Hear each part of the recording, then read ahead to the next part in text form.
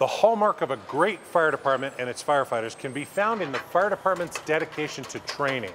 Development of individual skills and team evolutions can translate into a smooth, calm, and professional approach to handling incidents. While drill ground training is essential, firefighter training must include classroom instruction to help develop the intellectual components of situational awareness, hazard recognition, and decision making. This training DVD has been developed to assist with that intellectual component.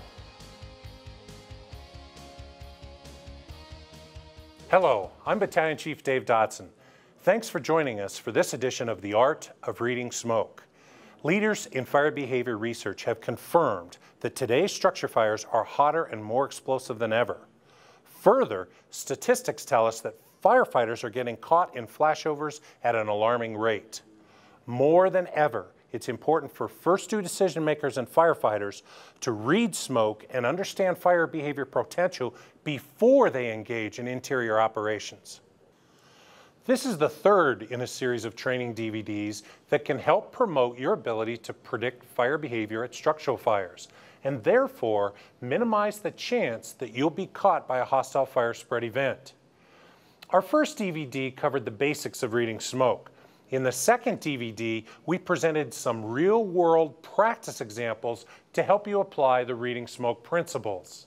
For this volume, we will build on your fire behavior understanding, challenge you with some rapid read techniques, and finish with several practice examples that you can discuss with your crew.